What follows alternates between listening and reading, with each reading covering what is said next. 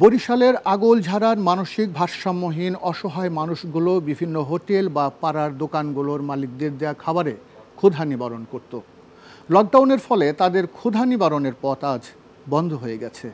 নিম্ন আয়ের খেটে খাওয়া মানুষদের সবাই সহযোগিতা করলেও ভারসাম্যহীন এসব মানুষদের দেখার জন্য কেউ নেই। তাই সাধারণ জনগণের পাশাপাশি ছিন্নমূল মানসিক ভারসাম্যহীন এসব অসহায় মানুষের জন্য সহায়তার দাবি জানিয়েছেন স্থানীয়রা। বরিশালের আগৈলঝাড়া থেকে FM নাজমুল রিপনের প্রতিবেদন, জানাচ্ছেন সুরাইয়া সীমা।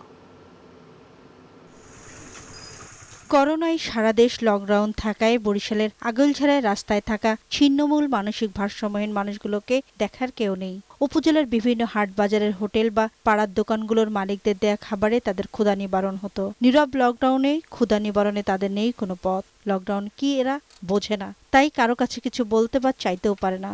সব বন্ধ থাকায় অভুক্ত আর অনাহারে দিন কাটাচ্ছে ছিন্নমূল মানসিক ভারসাম্যহীন মানুষগুলো।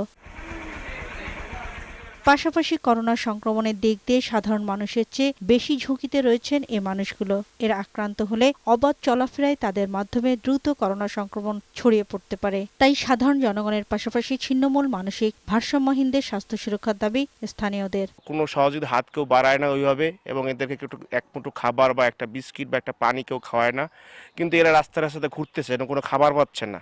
আমি সরকারের বিনীত আবেদন জানাচ্ছি যে এদেরকে একটি নিরাপদ স্থানে এদের বাসস্থান। এসব মানুষ কোনোভাবে করোনা সংক্রমিত হলে সমাজে ব্যাপক আকারে ছড়িয়ে পড়বে। তাই সংক্রমণ রোধে সার্বিক সহায়তায় জেলা স্বাস্থ্য বিভাগ প্রস্তুত বলে জানান চিকিৎসক। এরা যদি অবাধে ঘোরাফেরা করেন তাহলে এই করোনা ভাইরাস দ্বারা কোভিড-19 ডিজিজ এটি একটি হাইলি কন্টাজিয়াস অর্থাৎ মারাত্মক ছোঁয়াচে রোগ, এবং এই প্রবণতাটা আরও অনেক বেশি বেড়ে যাবে।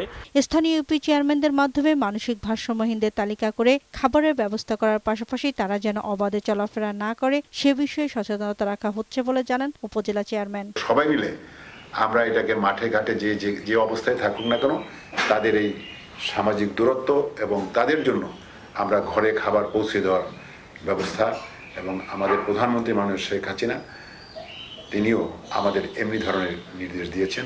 অচিরে ছিন্নমূল মানসিক ভারসাম্যহীন এসব মানুষদের সুরক্ষায় প্রশাসন উদ্যোগী হবে এমন প্রত্যাশা সবার। Desk report, Bangla TV. Kishoreganj সরকারি বালিকা শিশু পরিবারে ঢাকাস্থ কিশোরগঞ্জ জেলাবাসীর উদ্যোগে ইফতার ও দোয়া মাহফিল অনুষ্ঠিত হয়েছে। গতকাল ইফতার ও দোয়া মাহফিল উপস্থিত ছিলেন কিশোরগঞ্জ সমাজসেবা অধিদপ্তরের উপপরিচালক কামরুজ্জামান খান ও ঢাকাস্থ কিশোরগঞ্জ জেলাবাসীর সদস্য সাইফ জামান রাফি সহ অন্যান্যরা। পরে শিক্ষার্থীদের হাতে ইফতার বক্স তুলে দেওয়া হয়।